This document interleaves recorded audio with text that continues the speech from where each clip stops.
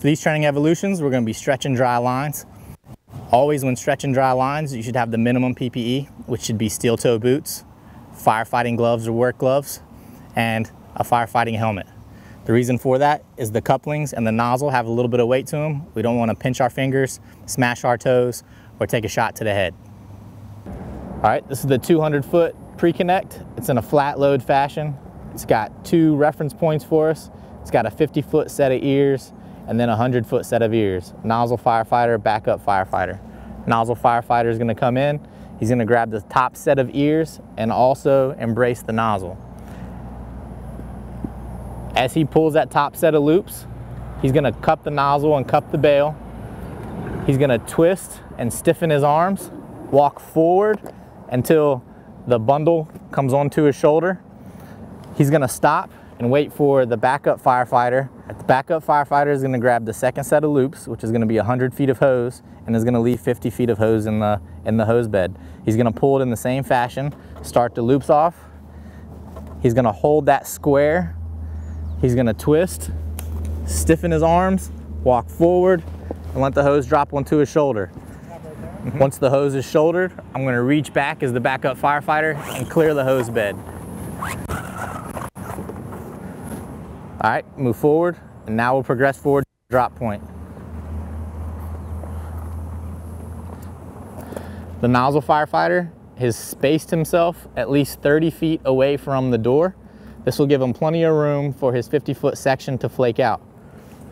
Once he finds his drop point, the backup firefighter can now drop in the vicinity.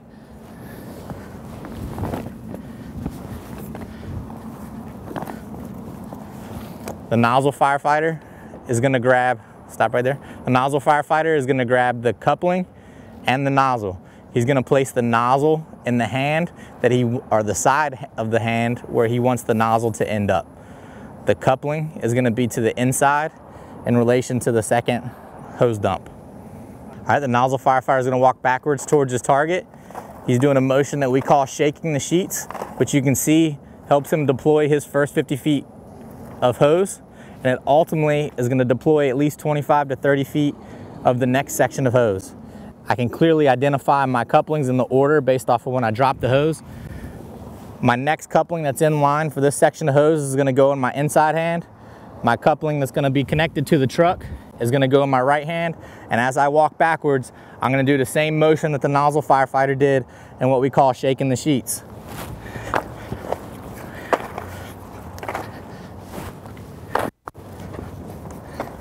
See the couplings clearly come up, and with a quick, easy adjustment here, all my hose is nice and clean.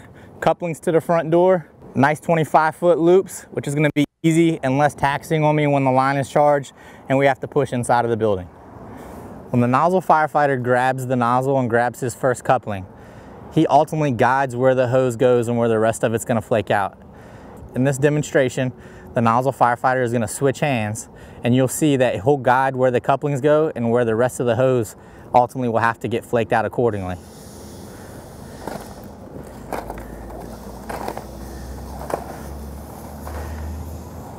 You can clearly see by the simple task of his hands being in the wrong position, the backup firefighter has dropped his bundle, thinking the nozzle was going to end up to the firefighter's left or the building's right or delta side.